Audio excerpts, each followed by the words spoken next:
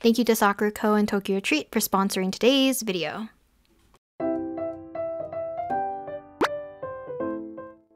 Hey guys, welcome back to another video.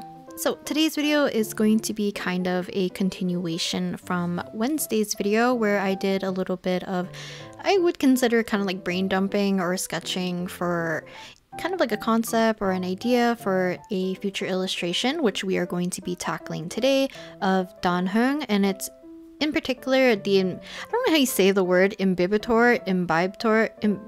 Lunae, I think, is how you might be able to pronounce his form, I guess, kind of more of the dragon-esque kind of form that Dan Heng takes according to the more recent progression in the story. So I'm not going to do any spoilers or anything like that too much, so we will just go ahead and get started with the actual drawing. So to start off, I am going to be starting with the rough sketch, and the pose that I chose was actually from one of the sketches that I did from Wednesday's video. So if you want something to draw along with in real time, and I do have a timer for it for about 1 hour, so you can draw along with that footage if you like. But if not, you don't have to watch that video in order to understand today's video. It just kind of gives you a little bit more insight on why I chose to do the things I did for the sketch. And yeah, I'm doing the top right sketch, and I'm basically trying to translate that and trying to kind of flesh it out a little bit more once we get into the actual cleaner sketch. But for now, I'm just gonna block in the body and kind of figure out the composition just a little bit, just because when I was doing these sketches from Wednesday, I didn't really think about the composition too much. I didn't plan out like a canvas portion, like canvas size, I guess, or kind of think about where the borders would be. So I kind of just let myself sketch kind of willy-nilly. But for today, I am going to basically resize and shuffle around the figure alongside with the background whenever I need to. So right here, I'm kind of just planning out, do I want a crescent moon, a full moon, and how do I want Dan Heng to be illuminated, because I kind of want a night scene, I want water present, and then I want basically him to be illuminated by a very bright, kind of cooler toned moon. So that's kind of like the premise of today's drawing. So after I finish the rough sketch, I dim down the sketch to a very low opacity. I make a new layer, and we can actually continue sketching and kind of fleshing out actually like the figure and the face and everything else that I need to draw out before we can get to background coloring or coloring in general. So for me, I still add in a fair amount of my guidelines when I do this kind of cleaner sketch, or kind of more my detailed sketch compared to the rough one. But the rough kind of helps me give a good guideline to where I want to place things, but I will shuffle things either during this sketching portion, or I'll do it once I realize it during the coloring portion. So I'm not going to be too stuck with what I have here, but it's still a good guideline for me when I need to kind of plan stuff out by doing it with a larger brush, so that I don't feel too tempted with making smaller details and going to detail too quickly. So yeah, I just want to make sure that's kind of more implemented during this kind of sketching phase, where I'm working with a much smaller brush and I have more like kind of sketchy and streakier lines where I can kind of play around with smaller details rather than just chunking them in. Now, I know I didn't really draw his earring correctly. I think his light cone and in the actual like trailer or the official introduction for him, or I'm just gonna refer to him as Dan Heng. I'm not gonna refer to him as anything else, so I do apologize if it gets a little confusing. But I believe the details on the earring is much more, I don't know, a little bit prettier, a little bit more detailed compared to how I drew it. I am basing it off of the official artwork and some, I think, compilations or like compiled screenshots, or somehow they have access to the model at the time, and they did basically like a turnaround and they are able to separate like certain parts and enlarge them. So I was kind of using that as a reference to make sure that I have, for the most part, a lot of his details somewhat correctly. Another thing that I wanted to plan out is that I wanted to create a little bit of wind or movement with his hair, just because he does have a lot more kind of like flowier, loose ends of his hair. So I want that to kind of create a little bit more movement, a little bit of more of that swooshy kind of silhouette that we can use to, I don't know, show a little bit more movement from that, alongside with I'm going to add petals and a little bit of water as well, just because I feel like that's like a running theme for him. So I feel like that fits a little bit better compared to just like random petals in the sky or whatever. One thing I did forget to add, and maybe I'll do a different illustration, I wanted to add like lotus flowers into the water, but it totally slipped my mind right now. Well, up until now, I guess. So maybe in the future I'll do something with that. Maybe I can do something similar to the third sketch that I did from Wednesday's video, where he looks like he's at like an edge of a pond or edge of some kind of surface where he's kind of emerging out of the water. Maybe I can put like lotus flowers behind him or something. I think it'll look really pretty. Because one thing I really love about his, I don't know if it's his normal attack on the like actual world, he actually creates like a lotus flower kind of thing that kind of bursts, which looks super, super pretty. So I would love to draw Dan Heng kind of in this form and his normal form a lot more, just because I think he might be my favorite character from Honkai Star Rail, like in general, just for now at this point. But I do love Dan Heng's character quite a bit. But in terms of other references that I was using, I think the official reference or official artwork plus the kind of like turnaround screenshot of the model or whatever was the only ones I've really used. Yeah, I think that's pretty much it. I think later on when we actually do the coloring of the background, I will show you guys my phone, because I had Pinterest open with a bunch of different, I think all I searched was water into Pinterest to see what I would get, so I could figure out how I wanted to either do droplets, do I want to do ripple effects, do I want to do just like a watery kind of reflective surface.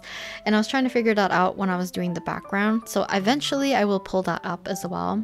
But for the most part, I didn't really use too much reference for this particular piece, which might be an issue, as I feel like his body and anatomy might be very much incorrect. I am going to shuffle his neck later on once I do, I think, the rough coloring and the sketch is finished. So I do apologize that it kind of looks a little bit chunky and a little weird how his neck and his kind of face jawline kind of area is portrayed. So I kind of wish I noticed it earlier, but I did not. So I do apologize that he might look a little bit weird right now. I don't really draw too many people from like the turning back view. I think the only other time that I've really done it was a Candace drawing, so that's Candace from Genshin Impact, but I feel like I also didn't really do her justice. I think the color scheme and the lighting and the general coloring looks pretty, but for that one, her face and her neck compared to the rest of her body looks kind of broken in a way. But I think for the most part, we're reaching pretty much the end of the actual sketching portion. So once I finish the sketching portion, I will actually kind of explain a little bit more about the coloring and the background before we actually color Dan Heng himself. So now that the sketch for Dan Heng is done, let's take a quick break. I wanted to let you guys know more about TokyoTreat and Sakuraco. Experience Japan from the comfort of your own home with their beautifully packed snack boxes. The boxes designs for this month are so cute. TokyoTreat is a monthly pop Japanese snack subscription box with 20 of the latest exclusive limited edition and seasonal flavored Japanese snacks that are only available in Japan for a limited time, like Sakura Pepsi, Japanese sake Kit Kat, ramen, and many more. The boxes are always so well packaged and filled with so many yummy snacks that range from sweet to savory, crunchy to soft, and many new snacks to choose from. While Sakuraco is an authentic Japanese snack subscription box, Sakuraco supports local Japanese snack makers, and each box comes with 20 traditional, authentic, and artisan Japanese snacks, including Japanese teas and a special Japanese tableware. For this month's box, it has included this adorable bunny dish. It has a mixture of a nice glossy texture in the center and a matte texture around the rim. It's super pretty and super cute. Both boxes come with a 24-page cultural guide, and the booklet includes information on each of the snacks in the box. It also includes cultural information relating to that month and the location. It includes information regarding each snack like allergies, preparation instructions, and even if the snack is vegetarian friendly. Each month has a different theme, meaning that you get to try out a whole new selection of new treats and snacks every month. For example, TokyoTreat's box theme for the month of September is Moon Festival Snacking, while Sakuraco's theme for the month of September was the Autumn Moon Festival, which is perfect timing. Chestnut is kind of like a common treat eaten during around the full moon festival. Tsukimi, which is a Japanese moon viewing festival, is celebrated in autumn and is a century-old tradition that celebrates the time to appreciate the beauty of the autumn moon and gives thanks to harvest. I highly recommend reading about the origins of the rabbit pounding mochi on the moon. I think it's a cute story and origin on why they are associated with the moon during this time of the year. So to kind of accompany with some of the snacks, I like to try out the tea that came in the Sakuraco box every time. I think that they usually pair super well with the snack selection, and if you're not super fan of like sweets, it helps kind of cut that sweetness a little bit. The tea for Sakuraco, which is in this bag, is the Hatomugi tea. It is a caffeine-free tea that is cultivated in Totori using a variety of leaves to undergo a unique germination process. It results in kind of like a mellow and fresh tea that also offers indulgence and skin nourishing benefits. It also has this very nice toasted flavor from the pearl barley. I think this might be one of my favorite teas that have tried from their boxes. I always like those kind of herbal teas that have that nice kind of toasted or roasted flavor in them, and this is definitely checking those boxes. I tried a lot of the smaller snacks this time as they're a little bit easier for me to eat at my desk while I work. The white chocolate fruit strawberry was kind of very surprising, but definitely one of my favorites. It is apparently made by having it artfully soaked each strawberry in white chocolate. I thought that it would have kind of like a freeze-dried kind of strawberry texture, but it was kind of like a nice in-between of a strawberry and white chocolate. I'm like a super big fan of black sesame flavor. I can never really go wrong with mochi either, so the black sesame mochi was also a very tasty and one of my favorites from the box. The chestnut flavor Kit Kat also had a very nice sweet flavor that isn't too chestnutty. It's kind of a little bit more subdued, but very tasty as well. I love mint chocolate, so the little mint chocolate moon pebbles as well were super cute, but also very enjoyable to eat and kind of nice as a little like refresher for myself as well. If you like to get a box for yourself or want to give these as a lovely gift to friends and family, then definitely check out the links in the description to get your snacks today. I think that they would be a great gift for people, especially since the Mid-Autumn Festival is kind of right around the corner. Thank you again to Sakuraco and TokyoTreat for sponsoring today's video, and let's get back to working on Dan Heng. Okay, so now that the sketch is finished, I'm going to go ahead and kind of reorganize my layers. I like to duplicate my sketch layer and set one to multiply, while the other one is kind of hidden just in case I want to recolor this one for whatever reason. But then after that, I'll make a new layer right under my sketch so we can actually do the painting portion for the background. So for the background, like I mentioned a little bit earlier in the video, I have some references of what I think I just searched up water into Pinterest, and it gave me a bunch of different images of either like water droplets, water textures, waves, ripples, whatever you want. And I was looking a lot at different like ripples, and then later on I'm gonna look at different water textures a little bit, like droplets, waves, and stuff, because I do want a little bit of kind of like swooshing water going across where kind of like behind his back to where his arms are, and it's gonna create a little bit more of that majestic feel, hopefully. And I do want it so that it kind of creates a little bit more of a border for where Dan Heng is, kind of like encasing him almost, kind of curving it in such a way that you kind of get led back into his face. And I just like the overall movement of how the water is. So yeah, we'll talk about that once we get to more of the foreground elements, because it will be in front of Dan Heng, but right now I'm working on the background. So for the background, I do have him kind of settled into kind of like a pond of water or a lake or whatever you want to think this body of water is. And then in the back, I wanted it to be majority kind of like this monochromatic blue color. I do have kind of these darker grays in the back that kind of depict some kind of land or rocks in the back, or some kind of, I don't know, something to break up the sky and the water, because I want them to be somewhat similar in color just for the overall piece, but I don't want them to be too close where you can't differentiate which is the sky and which is the water. So to break that up, I'm putting in some kind of like mountain or rock figure things to kind of break up that line. So we kind of have like a horizon line and just something to visually break up those two different spaces. And I forgot to add some more shapes into the background that kind of give more of an atmospheric perspective. I think at some point I just jump into drawing clouds instead of fixing the background completely. I've also drawn the kind of rock formations on one layer with the rest of the background, which was kind of a mistake because I wanted to tackle fiddling with the sky a little bit more easily. And it would have been easier for me to separate the background into the actual background color and then anything kind of like moving forward from the background to the foreground in order to have their own separate layers so that I could easily shuffle things around or draw things underneath one another. But for me, I just decided to fill in the top half with a color, locked it, and then I redid the sky a little bit to have a different kind of gradient. And then I went ahead and started to add in the clouds. So for the clouds, I kind of wanted to add them in last minute just because I felt that if I just added the moon, it might be a little bit too plain and a little bit too, how to explain? I don't know. I feel like the sky would have looked too empty with just the moon and just like some weird kind of vignetted gradient at the top where it goes from light in the center where the moon would be, and then we get gradually darker around it. So I definitely wanted to add a little bit of clouds that will kind of obstruct the moon shape as well.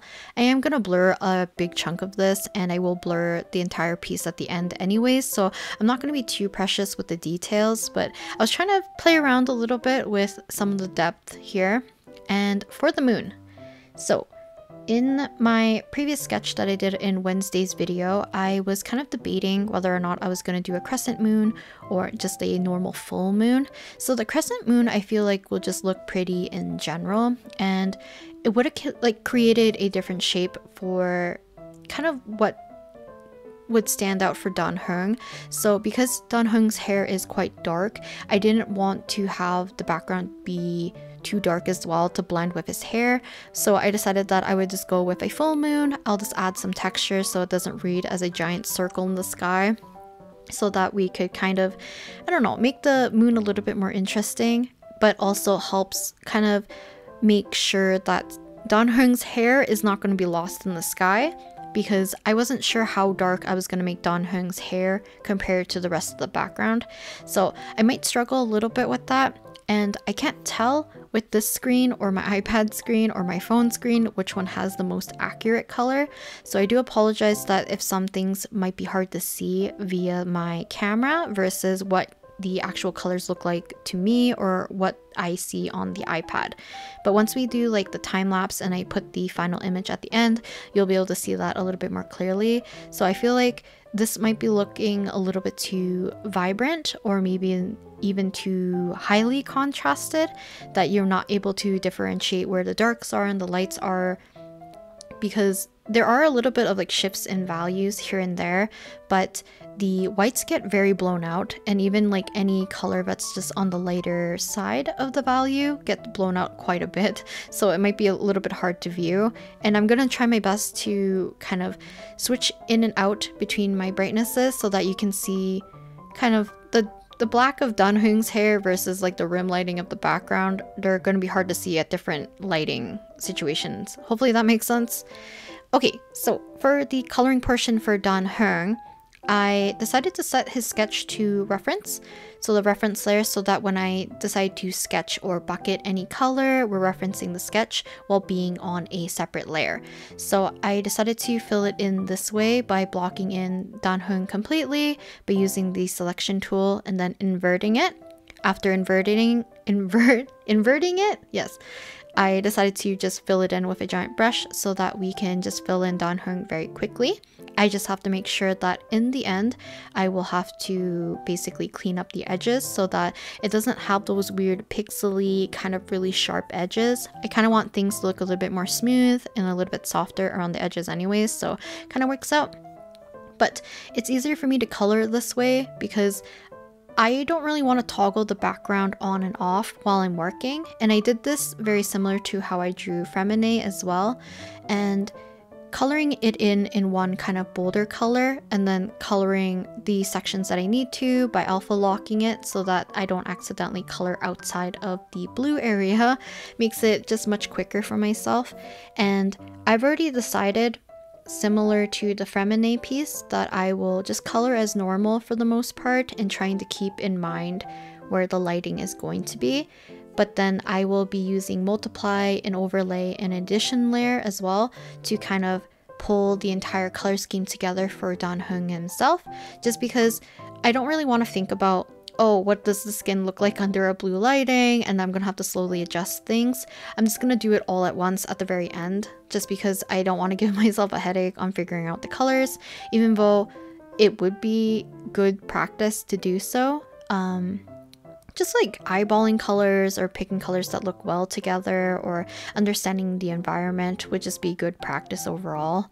But I am going to be lazy and I'm going to just color as normal, and then we can play around with the effect layers or the blend mode layers, I guess, and just easily kind of change the overall temperature of Dan Heng all at once so that he kind of fits into the cooler, darker kind of background. But you can see, like, while I'm shading or coloring, I'm trying my best to keep in mind where the values are, or trying to make sure that things are lighter where they should be and darker in some other areas, so that, you know, when I do add, like, end up adding a lot of the overlays, multiply, or anything of those other layers, they don't get too lost in terms of, or not lost, I don't want those layers to really push and pull the different values or anything like that for me. I want to be able to establish that first.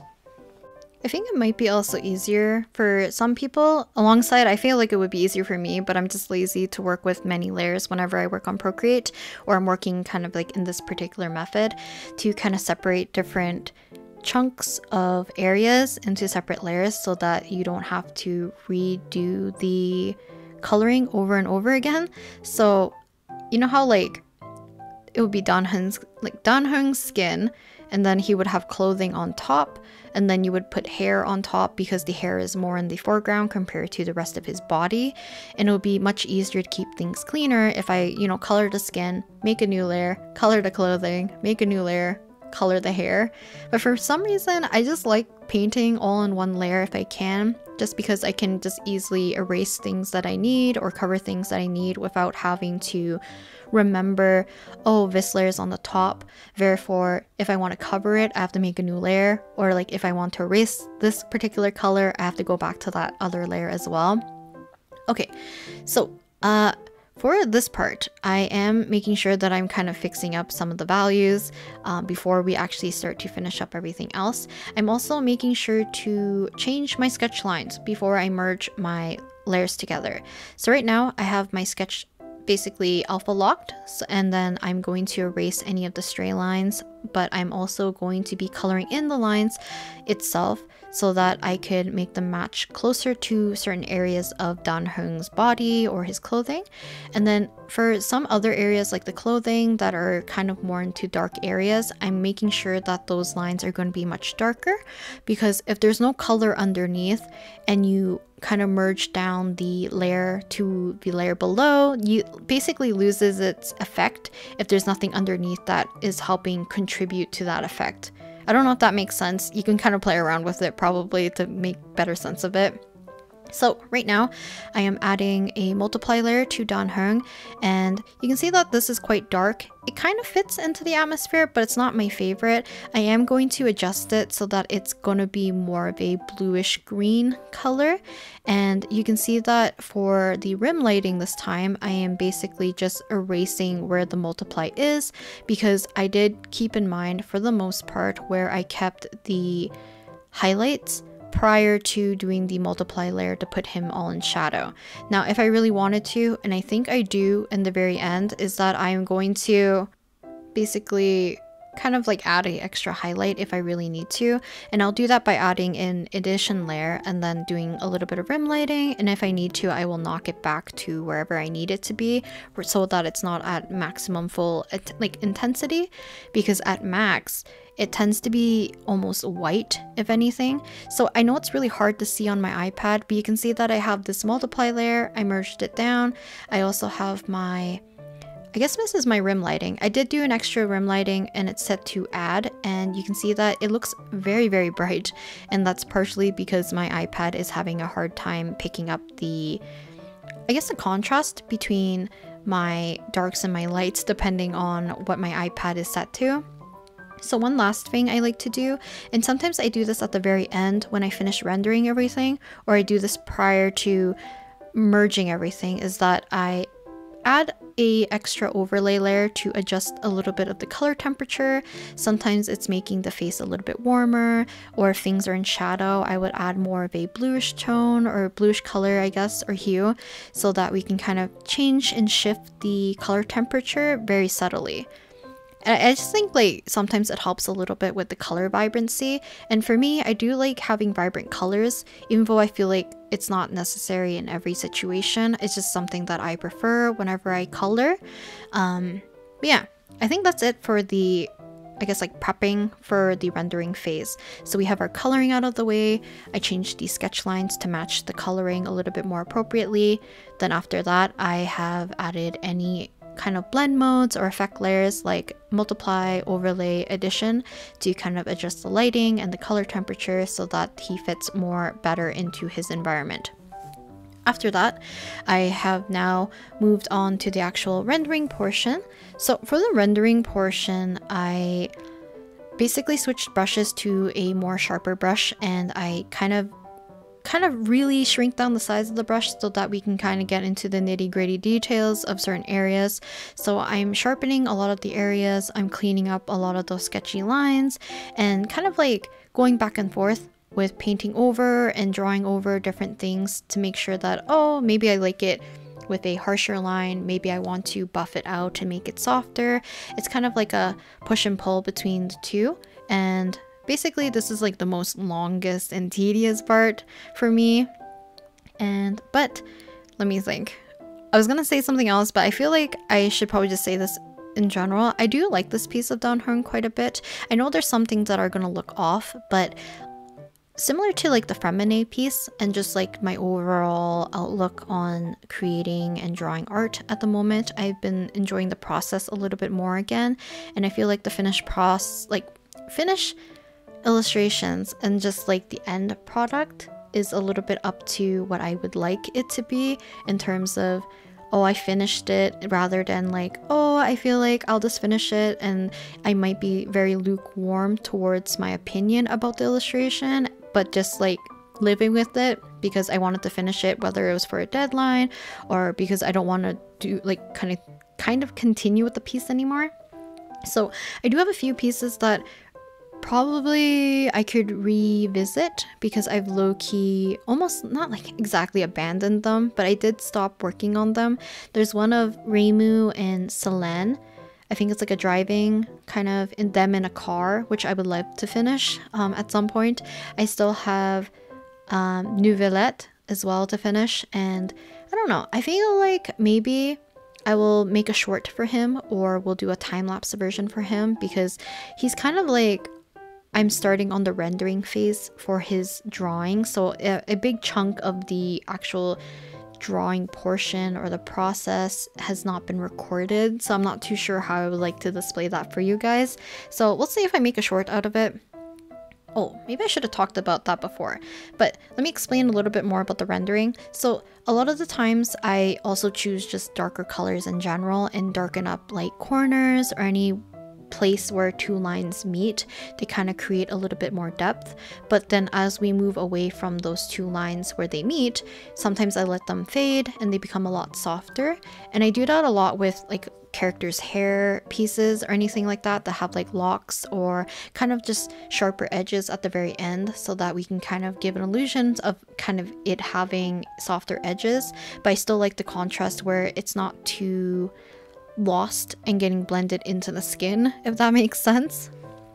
But let me get back on track. So the thing I wanted to talk about as well is shorts. So I think I mentioned in maybe a previous live stream or two that I had no intentions of making shorts at all, but I decided that I would make shorts for illustrations that I enjoy the process of, because I feel like one day I'm gonna start deleting my time lapses off my iPad again for whatever reason, or I want an easier way to access my full process or progress of a piece, and I feel like shorts is still a good way of doing that. I just don't feel like I'm the type of person who likes to doing the different kind of formats that are very either like one clickbaity. I don't want to do like short tutorials on there either.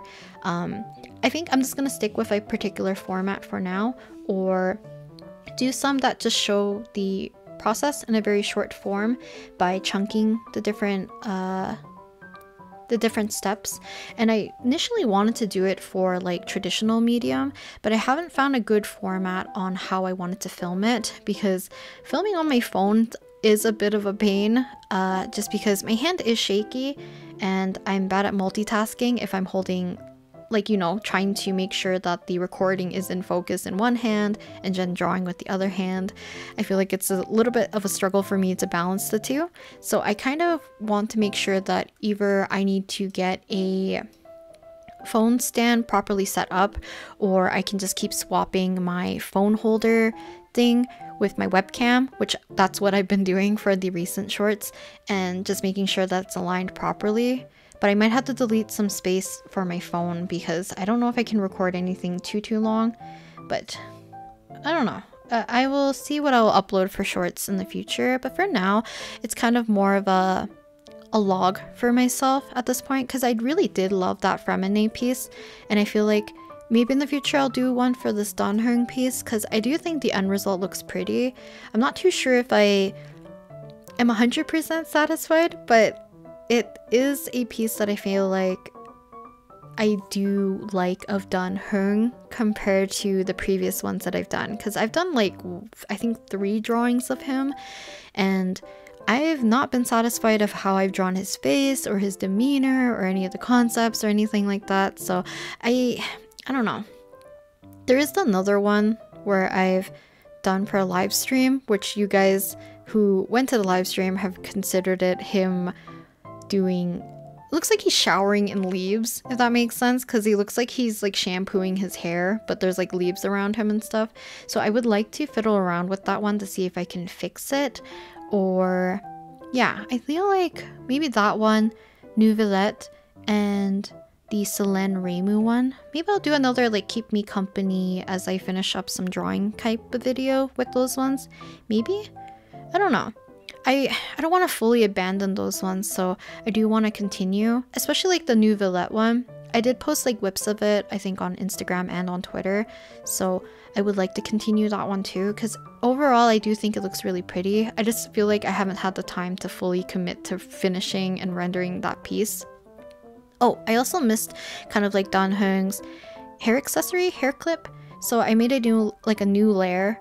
I decided to draw the accessory as I see it, and then I kind of adjusted it with the selection and the distort tool that it has, and then I merged it back onto Dan Heng's hair afterwards and put a strand in front of it so that it doesn't look too out of place. Also, I changed up his arm on the right side of the canvas, as it's no longer like fully straight into the water. I decided to kind of outstretch it a little bit more to the side with the rest of kind of like his overall pose, so it's a little bit more even and a little bit less weirdly stiff for that one arm. And luckily, the way how I have the water splashing and curving kind of covers up the hand and the other arm a little bit more, because I feel like both sides of those were a little bit more of the weaker sides, both in when I drew it and as when I was rendering it, because I didn't really take the time to do it properly. But now we are basically approaching the end.